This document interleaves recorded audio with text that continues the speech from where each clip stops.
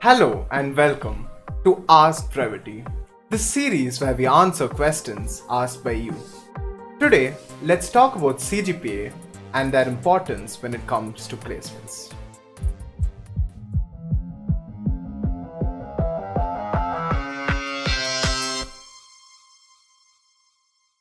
Before we begin, I would like to say that this video is completely based on the experience Team Brevity faced during the 2020-2021 placement season. Here is the agenda for this video. First, we'll talk about the various categories of companies that come for placements.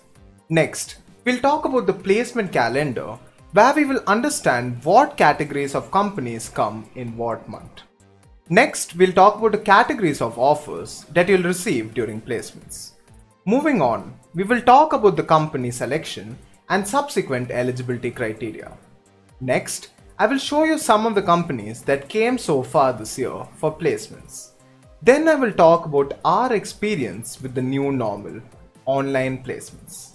Then we'll get to the portion of the video dedicated to CGPA and how much it matters. I know a lot of you were waiting for this. So without much further ado, let's get started. VIT categorizes companies in the following way. First, we have the Slot 1 superdream companies. These are the most sought after and they are the ones which you all should be gunning for. They will be offering a CTC of over 20 lakhs per annum. Next, we have the superdream companies which offer a CTC of around 10 lakhs per annum. This is further divided into superdream IT and superdream core.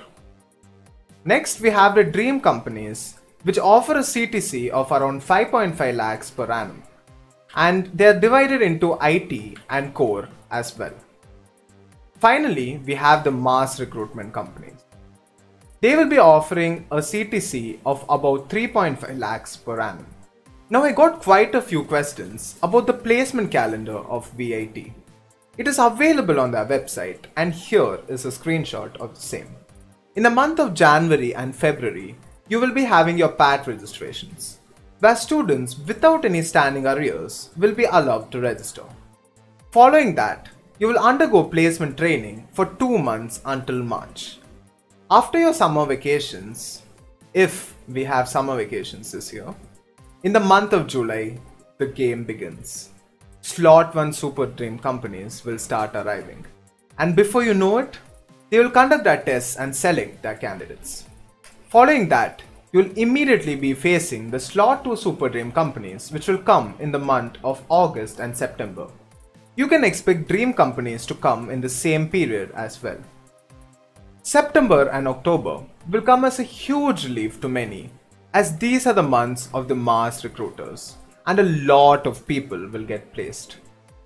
Following October, you will have the Slot 3 companies which are scheduled to arrive in the month of November, where we can expect both superdream and dream companies as well. Finally, we have the Slot 4 placements which are scheduled to be in the months between January and April. Moving on, what are the categories of jobs that you may get? Well, this is easy. There are basically just 3 options. Internship only. This means that you'll undergo a 6 months internship period at the company, and based on your performance, you may be given a full-time position at the same company. So if you do get an internship, make sure you put your full efforts to seal the deal at the same company. Next, we have the internship plus full-time offer, which is probably the best opportunity you can get. You will undergo a training period of 6 months in the same company as an intern, following which you will become a full-time employee at the same company. This is particularly good because you get to understand the work culture and your team before you even become a full-time employee. As a bonus, this internship will be a substitute for your 20 credit capstone project course which you're supposed to do in your 8th semester. Finally, we have the full-time offer, which as the name suggests, is a full-time position at the company and you don't have an internship period beforehand. This means that you'll have to do a capstone project in your 8th semester. Now here is another common question. What happens if I get placed in one company? Can I still sit for the companies which come after that? Well, That depends on three things. Number one, what is the category of company that you got selected in? Is it a super dream company? Is it a dream company? Is it a mass company? Is it IT or core? Number two, what sort of offer did you get from the company? Is it a full-time offer? Is it an internship only offer? Or is it an internship plus full-time offer? And number three, are you a CSC department student or a non-CSC department student? Here are the various possibilities which can occur. So you got a full-time offer in a super dream company. Good game, well played. You have won. Thanks for playing. This also means that you're no longer eligible to sit for any further placements or internships. So you got an internship offer in a super dream company. Good job. You need to work on converting the offer to full-time. This also means that you're no longer eligible to sit for any more super dream companies. However, you can sit for dream and mass companies after this. This makes sense because let's say that you do an internship for 6 months in a super dream company and for some reason whatsoever you do not get placed in the same company. Then you can fall back to your backup option, which is a dream or a mass company, so that you won't end up without a job after the placement season. So it's a very good idea after you get a super dream internship to try sitting for a dream or mass company and get another opportunity as well. So you got a full-time offer in a dream IT company. Well, if you're a CSE student, you can sit only for super dream companies, both internship and full-time. But if you're a non-CSE student, in addition to sitting for both the super dream companies full-time and internship, you can also sit for the dream core placements as well. So what if you got a full-time offer in dream core? This means you can sit only for super dream companies, both full-time and internships. You're no longer eligible for dream IT or another dream core company. Moving on. Let's say that you got an internship offer in a dream IT company. Well, this means you can sit for super dream companies, but only full-time and not for internships. In the same way, you can sit for dream core companies, only full-time and not for internships. But you're free to sit for any of the mass IT companies you like. What if you got an internship offer in a dream core company? Well, you can sit for super dream companies, but again, only full-time and not for internships. You can sit for dream IT companies, again, only full-time and not for internships. But you can also sit for all the mass IT service companies as well. So what happens if you get a full-time offer in a mass IT services company? This does not restrict you from any sort of super dream or dream placements. You are eligible for all of them, both full-time and internships. This IT service company which you are placed in can function as a backup, and you can try to improve upon that by trying to get a dream or a super dream company. Here are the companies which came during July for the slot 1 placements. If you want to get into one of these companies, subscribe to Brevity and watch each of our videos for the next few months. It is our goal to get you all into one of these slot 1 companies, such as Amazon, Work India, PayPal, AppDynamics, DShaw, Morgan Stanley, and Udaan. Here are some of the super dream IT companies which came this year so far. These include the companies such as Microsoft, Apple, Walmart, American Express, Techion, Flipkart, and so on. These are just some of the companies which came. I obviously cannot include all of them. If you want a more comprehensive list of companies, you can always check VIT's official website. Here are some of the super dream core companies which came so far.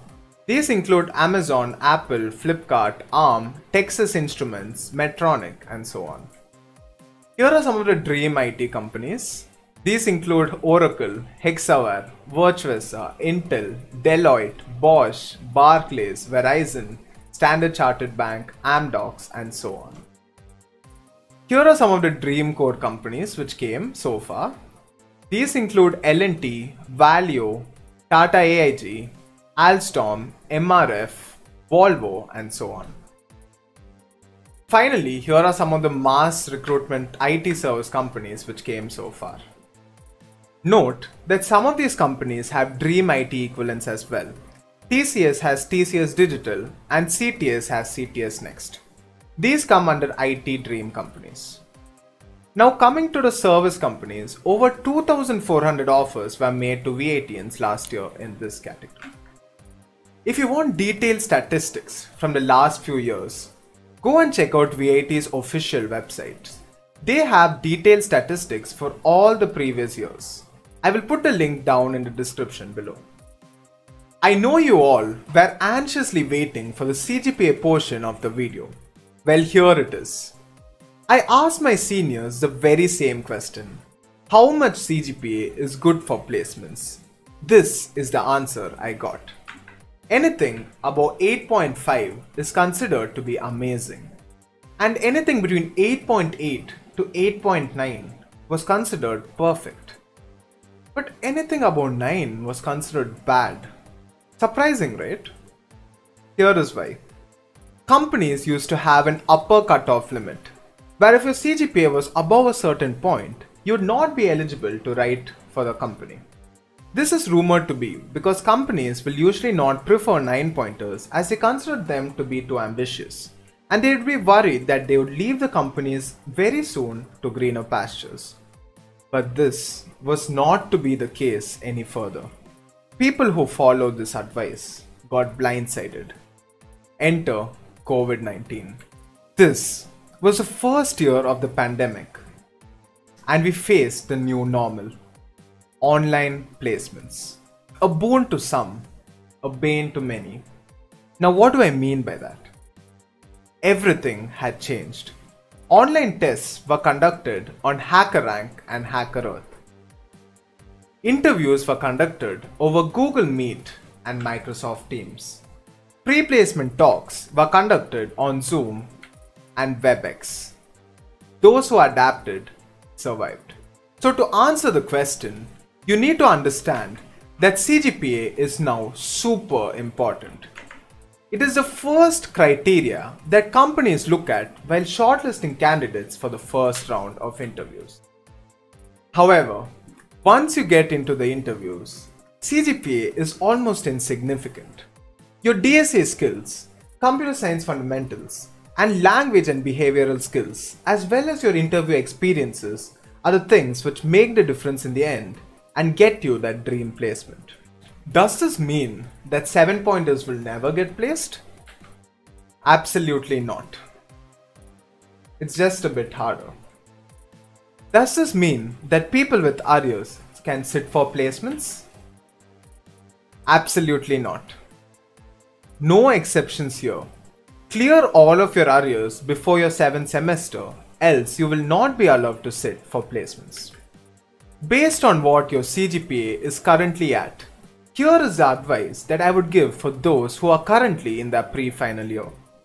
My first point is general advice and does not pertain to any particular CGPA level. Practice coding regularly and get those gold badges on HackerRank for your preferred language and get certified. I would hold out on LeetCode until Team Brevity covers the frequently asked topics, and each week you can solve LeetCode based on these topics. For example, currently we are on week 2, which is a 2-pointer week. So you can try solving 2-pointer based problems on LeetCode. This is a general advice. Now let's get specific. If you clicked on the video, you belong to one of 4 categories. 9-pointers, almost 9-pointers, 8.5 pointers, and less than 8 pointers. So let's break each of these down. Category 1, 9 pointers, the place to be. You guys are at the place to be, but remember you have 2 semesters left. So don't be complacent and ensure that you retain the 9-pointer status.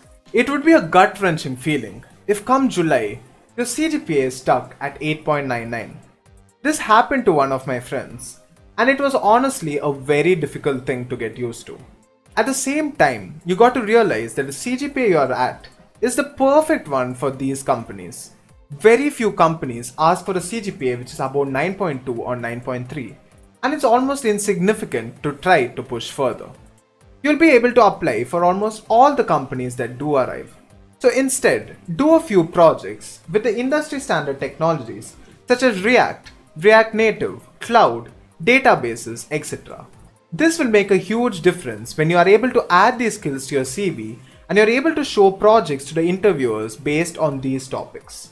It can really make the difference in you being rejected or selected by your dream company. Category 2. Almost 9 pointers. Go catch up. Now, this is a very special category to me. It's because it was a category which I fell under when it came to the 6th semester. And I tried to focus as much as possible because I knew that if I was able to push it to a 9 CGPA, it'll make a huge difference. So I worked really hard in the Cat 1 and Cat 2 exams as well as all the digital assignments. In the end of the day, I ended up with a GPA of 9.65, which propelled me from 8.85 all the way to 9 CGPA. This ended up making a very big difference for me come placements, because I realized that I was eligible for more than 95% of the superdream companies. If I was 8.95 or below, that number would have dropped to around 80 to 85% of the superdream companies. In the end, the company which I got shortlisted in also ended up taking anyone above 9 CGPA. So if I hadn't pushed in the 6th semester, I would not be where I was today. So I would encourage people in this category to really focus on increasing that CGPA as much as possible and hit that 9 CGPA. Trust me, it will make a very big difference come placement time. You can thank me later. At the same time, try to make 1 or 2 worthwhile projects for your subjects as well. This can make a big difference when you add it to your resume and show it during your interviews. Some of the projects which I had done during my college days turned out to be the talking points during my interviews. So I would encourage you to stop copying projects from GitHub and other sources and actually bring together a team and try to build projects that actually make a difference and push you to work harder. These are the projects which end up getting noticed in your interviews and can make a huge difference in whether you get selected for that company or not. This applies to all 4 categories and is not limited to any one of the categories. Category 3. 8.5 pointers. Safe, but is it safe enough? This is kind of similar to the category 2 portion as well. Because you guys will have much more opportunities if you try to push your CGPA to around 8.7 or 8.8. This is because from our experience, people who are 8.7 or 8.8 were eligible for around 80% of the superdream companies, whereas people who are around the 8.4, 8.5 range were eligible for around 70%. This might not seem like a big difference, but every opportunity and every interview experience matters in the end. At the same time, also start building up your resume with projects and developing your skills. And do not forget to practice coding on a very regular basis. Category 4. You like living dangerously, don't you? This is the semester you have to work like you never have before. If you can push for 8, focus on that. Do internships and re-registration simultaneously. Try to do grade improvement and somehow hit that 8-point CGPA. Focus on projects and improve your skill sets. Work hard daily. It's no secret that your opportunities will be a bit limited come placements. But there are opportunities. You got to make the best of what you have got and ensure that you're better prepared to compensate for the CGPA deficit. Hope that covered all your questions. I tried to make this video as comprehensive as possible and have answered the queries that I've received so far. If I've missed anything, feel free to drop it in the comment section down below or in our official Brevity Discord server, and the moderators will be more than happy to help. If you found the video useful, do like, subscribe and share the video with your friends. We are in this together. This was Rob. You're watching Brevity. Thank you and goodbye.